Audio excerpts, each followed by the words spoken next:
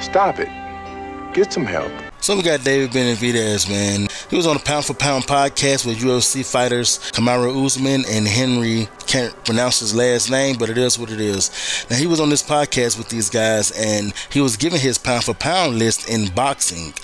And I got a problem with it because, you know, the people he used the right boxers. He used the correct boxers. But the order he put them in. He wasn't going to do an order at first, but he still went ahead and did it. So check out this order right here. Pound for pound, Terence Crawford. Okay, so you got Terence Crawford on there. Usyk. In a way. Canelo. And then you've got, in a way, that the Japanese kid. So the fifth one is probably Gervonta. I think so. Put them 1 through 5. I don't want to do that. So you just put okay, in my opinion, number 1 is Inoue. Number 2 is Usyk. 3 is Gervonta Davis. 4 is Canelo. 5. Who did I say? Crawford.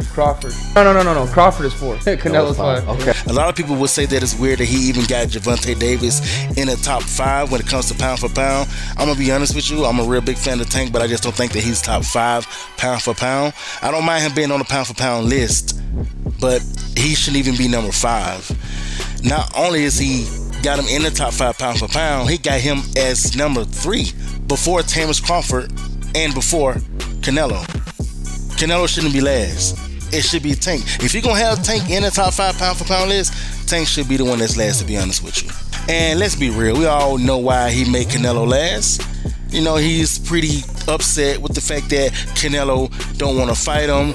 And Canelo has good reason, because Canelo feel like he's going to lose. Canelo doesn't want to admit it, but that's what it really is. You see, Canelo doesn't want this to be a passing of a torch, but it will be. And that's exactly what David Benavidez also said on this interview. Check this out. Canelo, he doesn't want to fight you. Yeah, bro, it's a little hard because obviously this is a fight that everybody wants to see. It's the biggest fight in boxing, in my opinion, right now. It sucks when a guy, as Canelo says, that he's the king, he can do whatever he wants. He's basically holding the belts hostage. King or prima donna? Yeah, basically. I did everything in my power to make this fight happen. You know, I won interim title, I won title eliminators, and I beat the guys who they told me that I couldn't beat. I feel like I'm in line for this fight, but the only reason that he doesn't want to fight me because he knows that it's going to be a passing of the torch. It's not going to be him with the victory in his hand raise. It's going to be him passing all the torches to me. Now, when it comes to that right there, when he said, I actually agree with him. I agree with him when he said that it's going to be a passing of the torch. But Canelo most likely doesn't want this to be a passing of the torch because he want to wait until the end of his career. And right now, he's not at the end of his career. So, like I said, he's going to fight David Benavidez probably on down the line when he feel like he's done with his career. When he feels like, oh, okay, I'll go ahead and fight him now. It's a good chance he's going to beat me.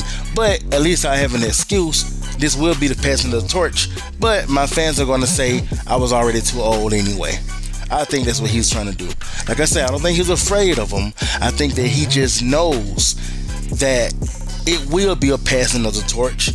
And he just don't want to pass the torch yet. That's all it is. Furthermore, he's making his fans think that he just wants $200 million.